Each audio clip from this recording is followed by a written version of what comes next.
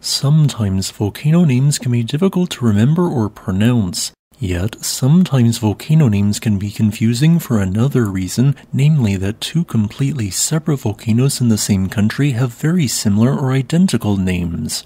This happens to be the case with the Merapi volcano on the island of Java in Indonesia and the Merapi volcano on the island of Sumatra. There is also a volcano known as Sorik Merapi. There are also the Rayong and Ruweng volcanoes. This is slightly less confusing than the fact that two separate volcanoes in Indonesia are referred to as Sumbing.